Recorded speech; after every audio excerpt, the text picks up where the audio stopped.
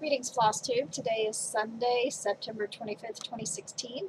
It is 1:49 p.m. East Coast time, coming to you from Sunderland, Massachusetts. I just thought I'd pop in and show you the finish of the little unicorn that I was making for my niece.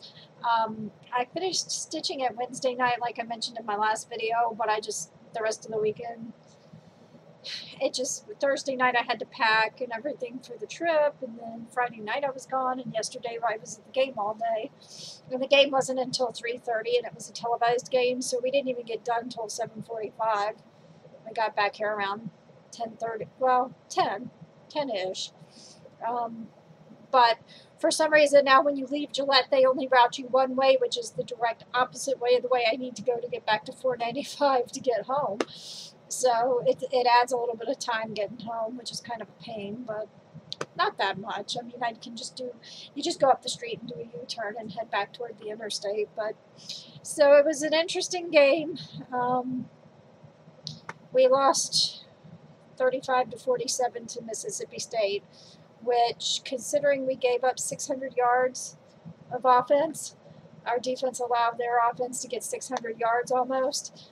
It probably should have been a whole lot worse than it was. We're making strides. We're improving, but we've got a lot to work on. And quite frankly, you can't really coach mental focus.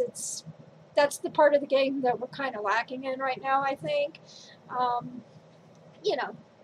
You can coach fundamentals, you can teach plays, but you can't teach the kids how to have their head in the game.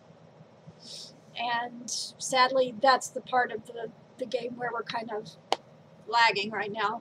But the point spread was 24.5. Don't ask me how the bookies get the half point in there, but we were supposed to lose by 24, so we covered the spread. We only lost by 12.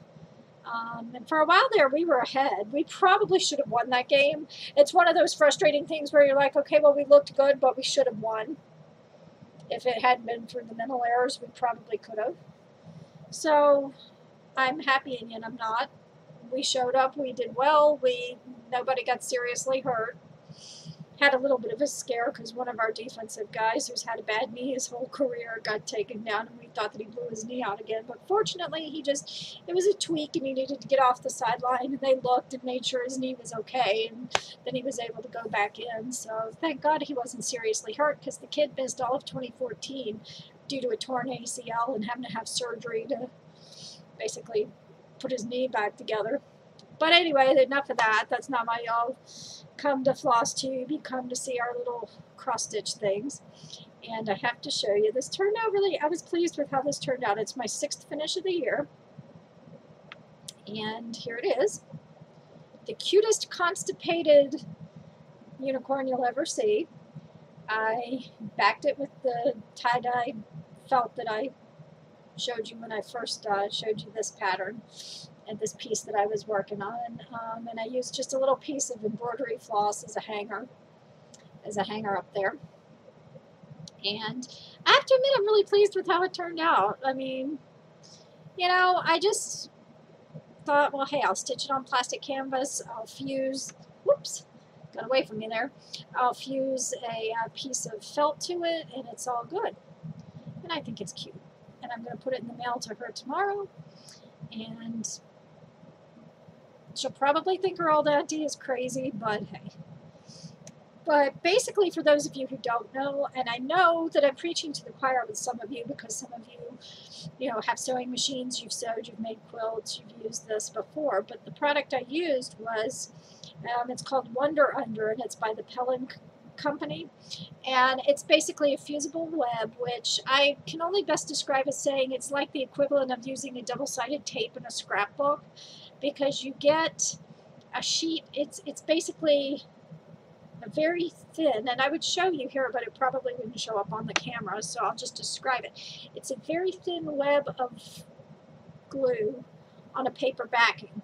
And so what I did was I took my piece of felt, and you take the fusible web, glue side down to the wrong side of the fabric, of course, and you iron it to the fabric. And then what I did was I took this little guy and I traced him on the paper, and I cut out the fabric, in this case the felt, And then I just made sure everything matched up. You know, I laid the piece down as if I was getting ready to fuse it, and I made sure it was all trimmed up and everything. And then what you do is you peel the paper off, and that exposes the glue, and then you put the piece of fabric you fuse the glue to onto, in this case, the plastic canvas, and you put a damp cloth over it, and you press it. And if that's anything I've learned from watching quilting shows, there's a huge difference between ironing and pressing.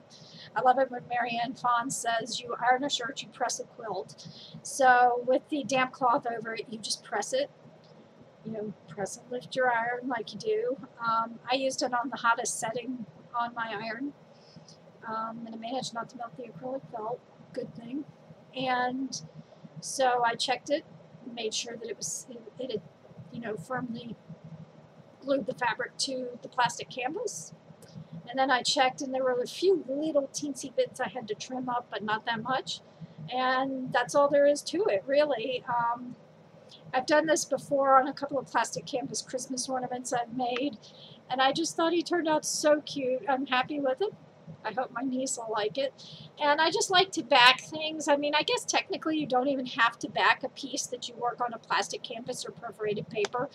But to me, like especially with the Christmas ornament, you're going to be putting it away in a box with all other ornaments, and you can tear the threads, and you know, things could just get messed up that way. So I really like to back ornaments that I make. And you know, when you go to like Joann's Fabric, which is where I bought my fusible web, they have it on bolts like they do fabric, so you can buy as much or as little as you need at one time. I bought quite a bunch of it because I just figured, well, I can save it and use it when I need it. But you know, I just wanted to share this with you. I thought it was fun. It was fun to stitch, and I just thought it turned out cute, and I liked the color of the felt that I used, because there's yellow and pink in the unicorn. So anyway, I just thought I'd share that little tip in case anyone was wondering how you would use fusible web to back an ornament.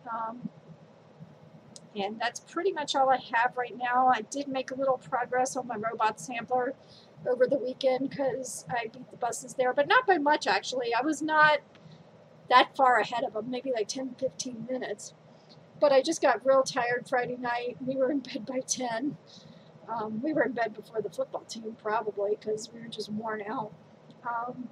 And then of course yesterday was totally shot. I stitched a little bit yesterday morning because, you know, they didn't have the pregame meal and all until noon, so we did have some time together, so I just stitched a little bit. But I'll show you that in my next video. I was just more or less wanting to show you my little finished ornament before I send it off to my niece. And I thank you all for listening. I've gained a few more viewers, which I really do appreciate that. You know, I know that you don't have to sit and listen to me ramble on and on about things, and I just appreciate it. I appreciate the fact that there's people out there who care enough to listen, who think that what I'm interested in is interesting to them too. So thank you very much for your support, and until next time, I wish you happy stitching and a happy life, and I will see you soon.